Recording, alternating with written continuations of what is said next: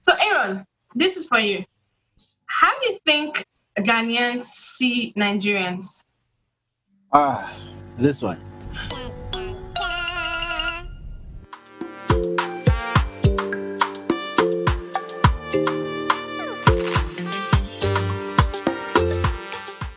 Be truthful. Yeah, I'm being truthful. That's why I was like, this one. There's this general notion among Ghanaians that Nigerians are bad. Nigerians are bad in general. Like, and It's not that word, eh? yeah, it's because there's so many things that Ghanaians assume Nigerians do that I'm like, sometimes I hear something, I'm like, wait, what? Do you think there's no Ghanaian who is like this? Do you get me? Like, Yeah.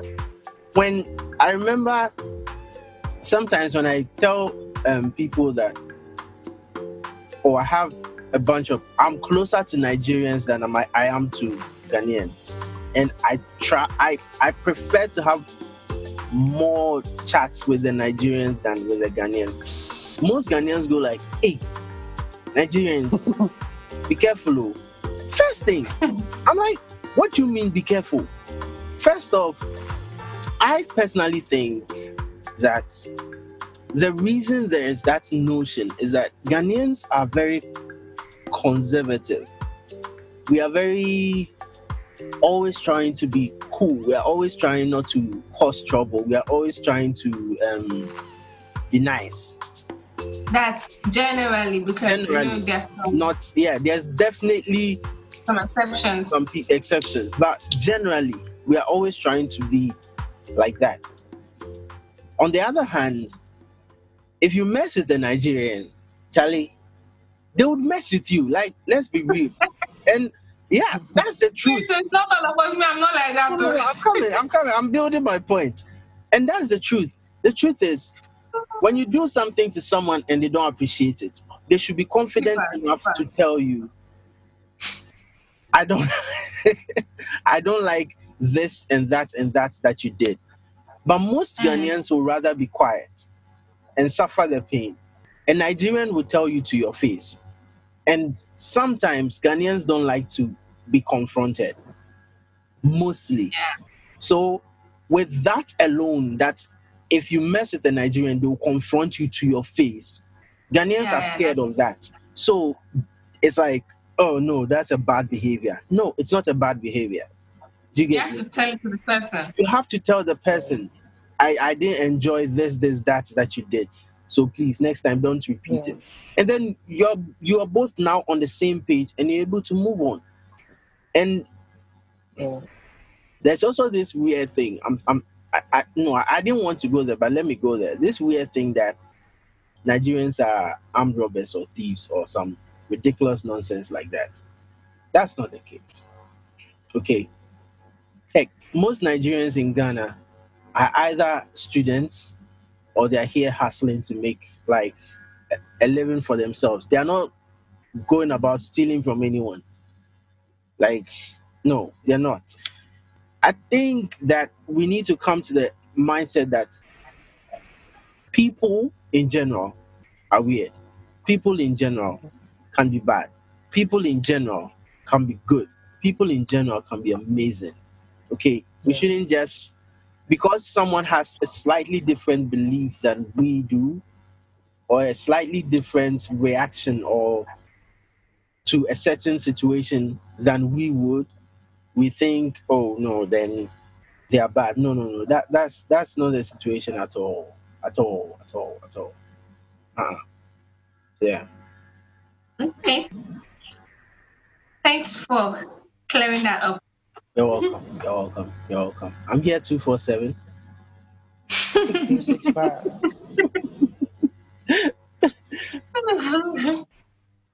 Anyway, so moving on. Let me talk about, or we can also share our own various ideas. The cost of living in Ghana. I don't want to say Ghana. I want to say Accra. Because of living in Accra compared to cost of living in Abuja. I'm using Abuja because capital. Because I found out that, in fact, living there, we would not really notice that the cost of living is expensive because the currency is not like ours. We can spend 1 cedi, 5 cedis, to do stuff. But when you spend the equivalent of 5 cedis in Nigeria just to buy something small, you'll be like, eh? But looking back, if you can tell, the cost of living in Accra is actually higher than the cost of living in Abuja. And it's quite strange.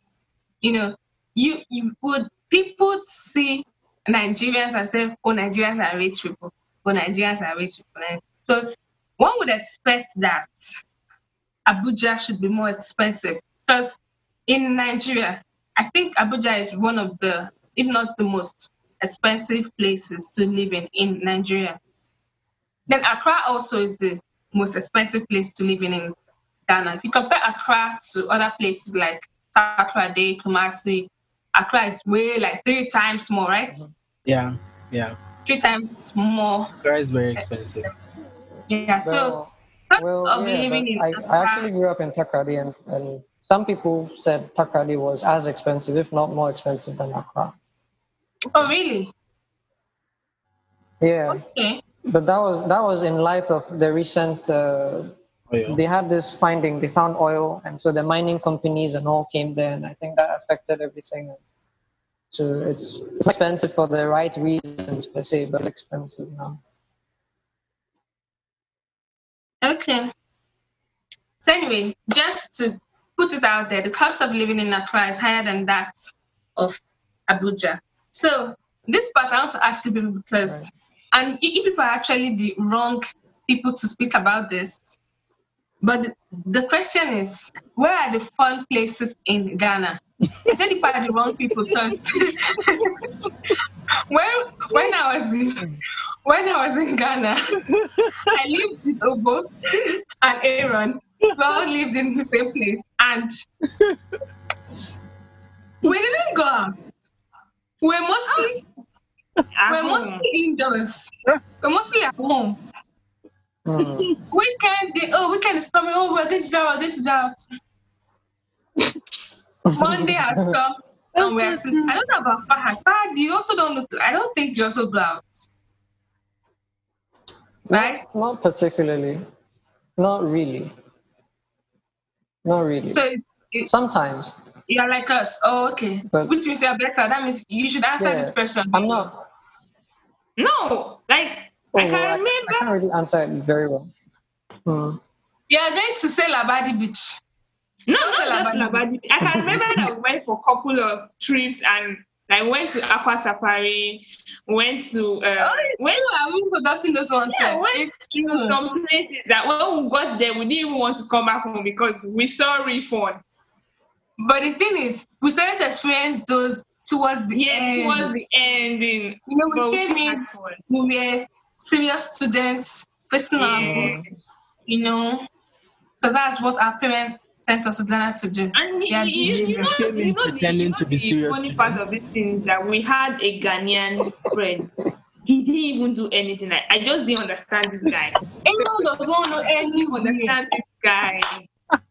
It's because he didn't eat his food. If he ate his food, he'd take you out. If you had eaten banku, I would have taken you. No, this is not food. This is not food matter. This is not food matter at all. Anyway. I'm the worst person to ask this question. But all jokes aside, Ifeoma's default fun places to go were Labadi Beach, Accra Mall to watch a movie, and Labadi Beach. As for the Accra Mall to watch a movie, I witnessed it on a few occasions. Is it Coffee Ride? Is it Coffee Ride? Lounge. Coffee Lounge. That was Ify's home. Ify's house. Ifeoma, please tell us why you like Coffee Lounge. Ifeoma, please tell us why you like Coffee Lounge. I was in Ghana end of January and I still ordered Coffee Lounge because I love it. Yeah. I love Coffee Lounge. Let me tell you guys why she loves it. Let me tell you guys why. All this one she's saying is grammar. It's because the rice is plenty and it's cheap. You can eat morning and afternoon. Seriously, like, Man, like plenty. Like no, it's not expensive and it's plenty. Yeah, that was if it's main cocoa. And then I actually liked it because I had those small meats. I like to be eating and chewing, stuff like Okay. So you guys try Coffee Lounge, the nice jollof. Actually, my parents ate there when they came for my stuff, and they liked jollof. My mom still talks about Ghanaian jollof. She said it's nice. So Nigerian, Ghanaian jollof is not that bad. Wow. Let's not go there. Let's not go there. I think we can end the video now. Let's call cut. I think we are done. Yeah, we are done. And that's serious. Let's not go there. Coffee Lounge jollof rice is okay. Let's just leave it there. Okay, it's okay. I also think there are more places to go, like Osu. Personally, because I grew up in the Western region, the beaches in the Western region are actually quite nice. So there's the Buswa Beach, then there is Cobra Beach. Okay, so let me start with you. What's one thing or some things you admire about Ghanaians? Ghana or Ghanaians? Which Ghana? I didn't say. Are you Ghanaians or Ghana as a whole? Ghanaians, the people. Okay, like I really did not have much Ghanaian friends apart from school. I thought you were say I don't have much to say. School and just this Aaron that came in to spice my stay in Ghana a little bit with this is Ghanaian spice. How did he spice up? At least he was taking good pictures now, so at least that one wasn't not spice. What? That's it. It's just pictures. Well, Sharon, thank you for being a tripod. And okay, Philip. Thanks to Philip. Thanks to Prince Asari, and they were cool. If you say about Ghanaians and Nigeria. Well, it's very difficult for me to. Because you're Ghanaian, I know. One. No, the thing is, I've actually been close to people from both countries. And one thing I do like about keep you out of Ghana. So yeah, exactly. One way ticket. So what I admire about food. What I admire about Nigerians is the solidarity they have. There's this solidarity between Nigerians that I see. I'm not saying it doesn't exist between Ghanaians, but with Nigerians there's this very tangible kind of brotherhood. Like you can see it. Like you can feel it. That's true. You get it. And then when a Nigerian is your friend, I can say this about guys because I have a couple of Nigerian guys who are my friends.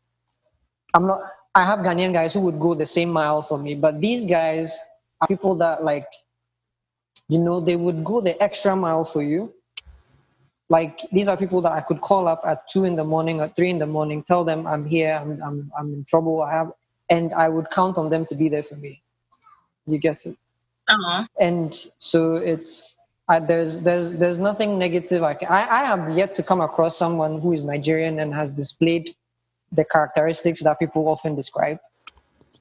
Like they lie and they cheat, and I have yet to come across that. I mean, Ifoma captain, there are other people in Radford I had the privilege of meeting and talking to, and they are all wonderful people.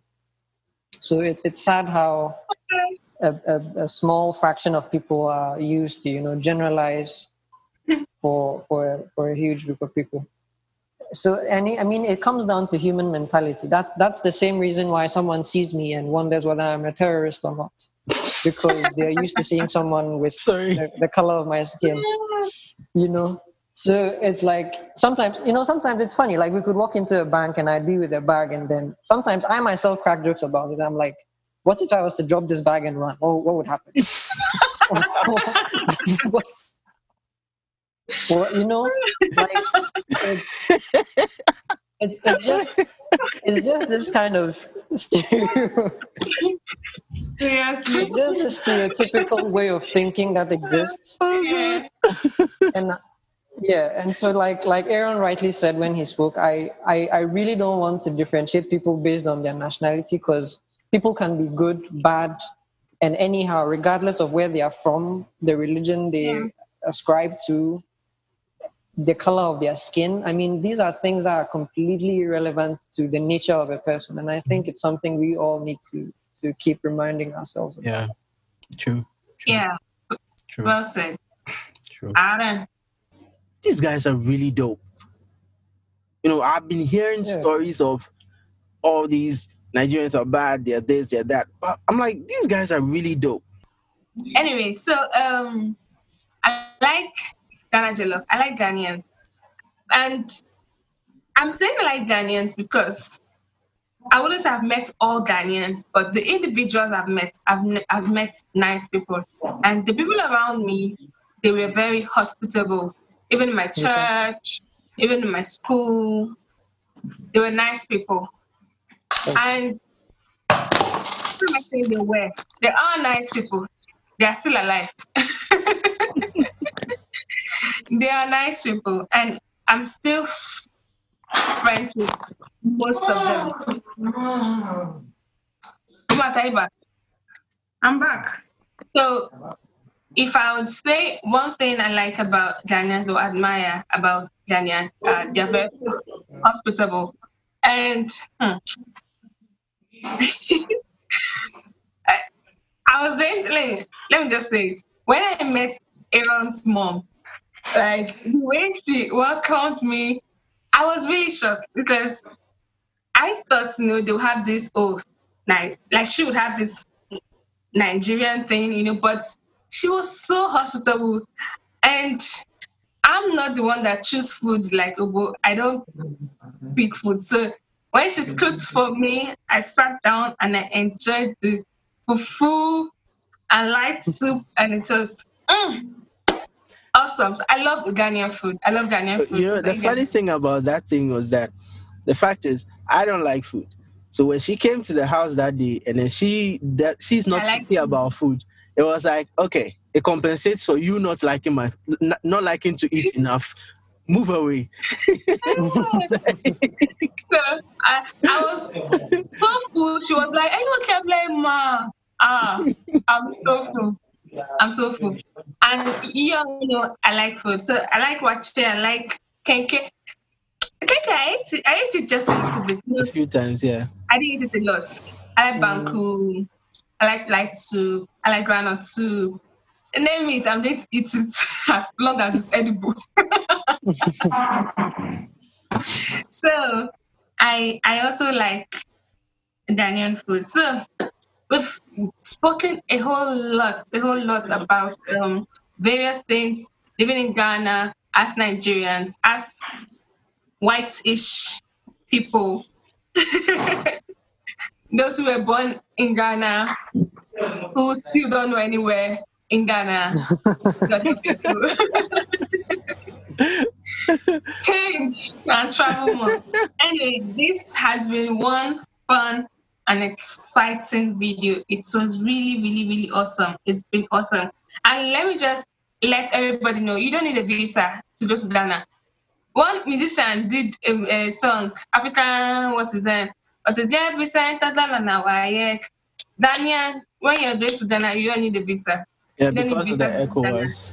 When you get in there, you get the 90 days stamp. After that, you need to get the residence permit and a non-citizen ID card. If not, it has changed. I think it has changed a little. The last time I was there, you always use flight, except if they are using flight. Not always use flight too. No. No, like the last time I used board and I came to Ghana, like if you don't have the address of the person you're going to visit, they send you back. Oh, for real? I don't know if that's same. Yeah. Wow. Last time I came, it was like that. You have to provide the address of the person. If you can't provide, they send you back.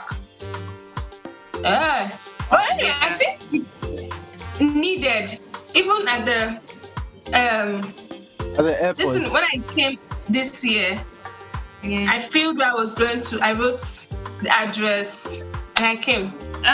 This one, they send Even if you don't have any address, you put Bradford University as address. People that don't know, we just think they are going there. But they sent a lady back when I was coming. A lady was sent back. After going all the way. Yeah. Wow. A long journey. Anyway, so at this point, I'm going to say Medasi. Aaron, how much would you rank the Aaron, don't say I've spent 5 years in Ghana and I can't speak tree. What am I Well, speaking? you said it. Please. 5 years in Ghana and she can't Every speak time tree. 5 years in Ghana and I can't speak tree. That's why. We. You're not serious. At least you're better than me, Chad. Okay. I know, right? Anyway, Yami Boa, we'll see next time. Thank you. That's okay. God lies. No. God willing. God I willing. said God willing. Okay. I'm actually right. So thank you so much, guys. Thank you, guys. If in case I didn't say, these people in this video are one of my close friends that I made in Ghana, and they are still close to me, and I love them so very much. And I'm glad that we're ending this video with them. It's like no other way to end this year. And I wish you all a Merry Christmas and a Happy New Year. Bye. Merry Christmas. See the way you're saying Afishapa, I see like some broth like Afishapa. Afishapa.